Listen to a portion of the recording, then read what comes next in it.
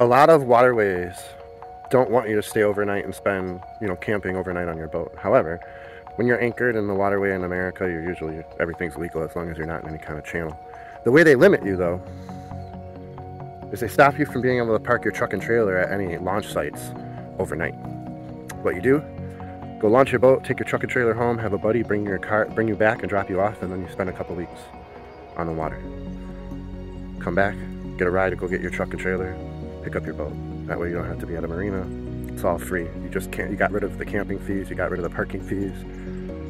You just lived out in nature like it's supposed to be.